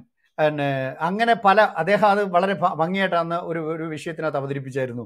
സ്വർഗം കിട്ടാൻ എന്തെല്ലാം മാർഗങ്ങളുണ്ട്, നിങ്ങളുടെ കാലുകൾക്കിടയിലുള്ള പ്രൈവറ്റ് പാർട്സുകളെ എനിക്ക് ഗ്യാരണ്ടി തന്നാൽ ഞാൻ നിങ്ങൾക്ക് സ്വർഗം ഗ്യാരണ്ടി തരാമെന്ന് പറഞ്ഞതും, അതുപോലെ തന്നെ മുഹമ്മദിനെ മൂത്രം കുടിച്ചവിടെ വയറ് നരകത്തിൽ പോകത്തില്ല എന്ന് പറഞ്ഞതും, അതുപോലെ തന്നെ മുഹമ്മദിനെ കണ്ടാലും അവരെ കാണുന്നവർക്കും സ്വർഗം കിട്ടുമെന്ന് പറഞ്ഞ് ഇങ്ങനെ പ്രാകൃത വികൃതമായ ബാർബേറിയനായ കുറേ ആശയങ്ങൾ സ്വർഗപ്രാപ്തിക്ക് വേണ്ടി ലോകത്തിന് മുമ്പിൽ വെച്ച ഒരു പ്രവാചകൻ നിങ്ങളുടെ പ്രവാചകനാണ്. അതുകൊണ്ട് പൗലോസാണ് പ്രവാചകൻ എന്ന് പറഞ്ഞ് നിങ്ങളാരും തടി തപ്പണ്ട.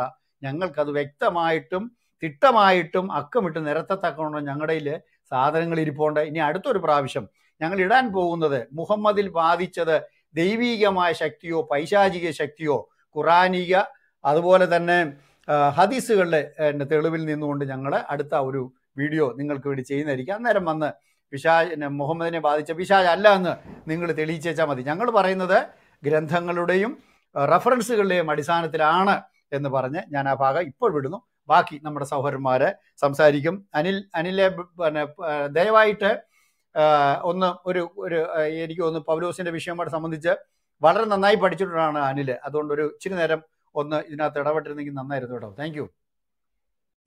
അല്ല, ഇതിപ്പോ ഞാൻ നിങ്ങൾ എന്തൊക്കെ പറഞ്ഞു എന്നുള്ളത് ഞാൻ ഫുള്ള് കേട്ടിട്ടില്ല. ഇനിയിപ്പോ ഞാൻ പറഞ്ഞത് ആവർത്തനമാകുമോ എന്നുള്ളൊരു സംശയമുണ്ട്. അല്ല, ഞാൻ ഇവിടെ വിഷയം അവതരിച്ചപ്പോൾ പറഞ്ഞൊരു കാര്യം, ഈ പൗലോസ് അപ്പോസ്തലൻ പഠിപ്പിച്ച കുറെ ഉപദേശങ്ങൾ, ഇപ്പൊ ദാനം ചെയ്യുവിൻ, കരുണ കാണിപ്പിൻ, നിങ്ങളുടെ സ്നേഹം നിഷ്കളങ്കമായിരിക്കട്ടെ, തിന്മയെ ദുഷിക്കുവിൻ, നന്മയെ മുറുകെ പിടിക്കുവിൻ, നിങ്ങൾ അന്യോന്യം പരസ്പര ബഹുമാനിക്കുക, ഇങ്ങനെ പൗലോസ് പറഞ്ഞ ഒരു 35 ഉപദേശങ്ങൾ ഞാൻ ഇവിടെ വായിച്ചു.